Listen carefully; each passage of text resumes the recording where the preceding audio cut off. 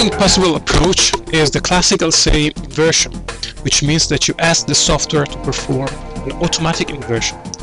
In this case, you have to pick your dispersion curves. So in this case, for instance, you have to do, this is a very clear fundamental mode.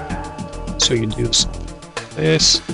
This is fundamental mode. Yes. This is the final point of the fundamental mode. You save, for instance, you can call it Raven. So pick it once more. Then, if you want, if you wish, it's always better, if you are sure, you can pick also the higher modes. For instance, here I think this is a different mode, and I think this is the first higher mode. I can pick it like this. Then, as we saw in the previous section when we were modeling the data, I think that this is the second higher mode. So I will pick it something like this. And in the end, I would also consider the third higher mode, because in this case it's quite clear, as we saw in the modeling. So I would pick something like that, more or less. And we save it. If we want, we can refresh then, and we pass to the next section, which is the automatic inversion, say, panel. It's here. This is what we picked. We can set the search space. That means that we will ask the software, the algorithm, of finding the best solution within this search space.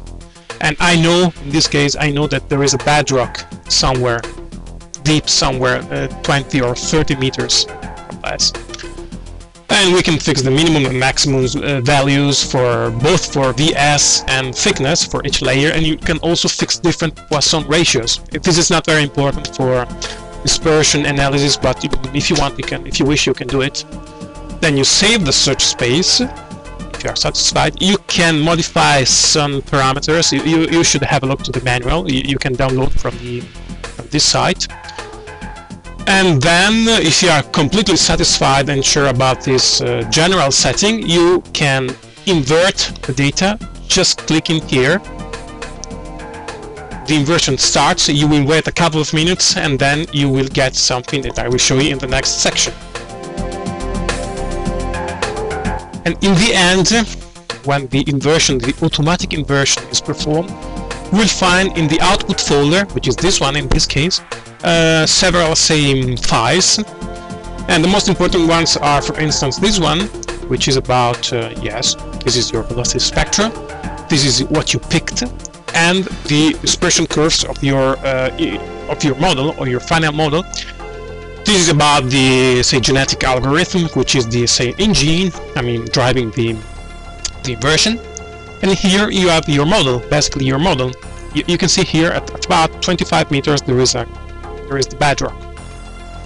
You can see two models. One is the mean model, the other one is the so-called best model. But please have a look in the manual.